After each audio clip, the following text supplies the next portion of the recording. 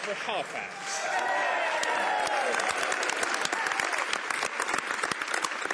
The Prime Minister thinks this is business as usual. Friday, we posed straightforward questions, and again, Conservatives refused to provide details about their role in the Senate PMO expense scandal. But Mike Duffy's lawyer today spoke at length and provided lots of new details. According to him, documents from the PMO outline how this involved, quote, cash for repayment.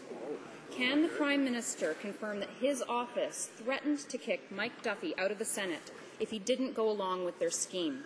The Right Honourable Prime Minister. Mr. Speaker, we've been very clear that we expect all parliamentarians to respect the letter and the spirit of any rules regarding expenses, and if they do not respect that, they can expect there to be consequences and accountability for their actions.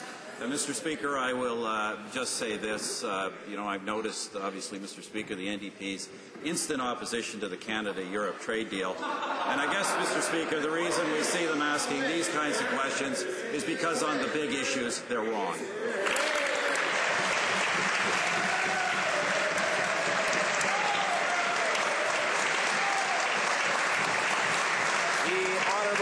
For Halifax. Again, no clear answer. Well, Mr. Speaker, Mike Duffy's lawyer, he says he's in possession of documents that implicate the Prime Minister. So is the PMO really going to wait for Mr. Duffy's lawyer to release this evidence? Why won't the Prime Minister's office release all documents to the public relating to this matter? The Right Honourable Prime Minister. Once again, Mr. Speaker, of course, we've given all information to those authorities who are looking into this matter, and we've been very clear.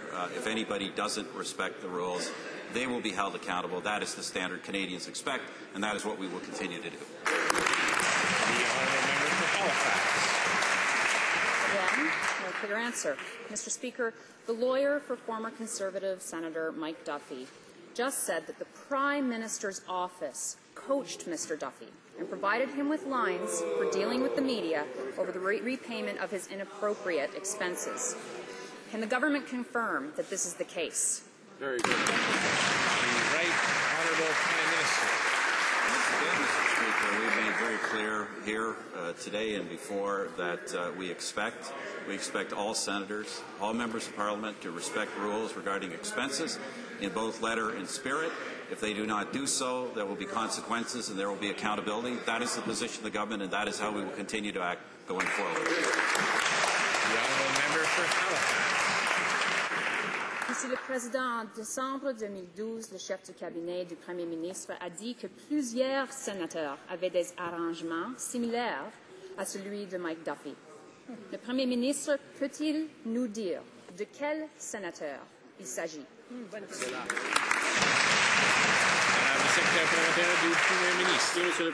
le Président, le Premier ministre a déjà répondu à toutes les questions sur ce sujet. En même temps, M. Wright a pris sous responsabilité. Nous va continuer pour aider les autorités. Mais, Monsieur le Président, nous avons mis sur la table beaucoup de réformes pour le Sénat et toujours l'NPD votait contre ces réformes. Mais quand il avait la chance pour demander change dans le Sénat, qu'est-ce qu'on a demandé? 6 nouveaux sièges à la Sénat, Monsieur le Président. En anglais, je ne sais pas le mot en français, mais en anglais, it's flip-flop.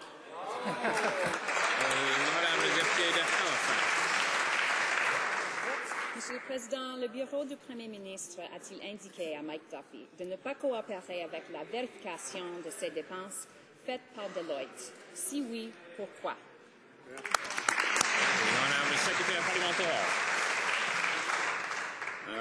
Encore une fois, Monsieur le Président, le Premier ministre a déjà répondu à toutes les questions sur ce sujet, Monsieur le Président. But really, honestly, the NDP actually have absolutely no leg to stand on. When they had a chance to demand reform in the Senate, what did they ask for? They asked for 6 seats of their own in the Senate, Mr. Speaker. That's the reforms that they asked for. What Canadians are talking about right now is hope and opportunity, the same hope and opportunity that we're seeing through a new trade agreement with Europe, 500 million new people open to Canadian small business people, to our farmers, Mr. Speaker. That's good news for the economy, and it's good news for all regions of this country.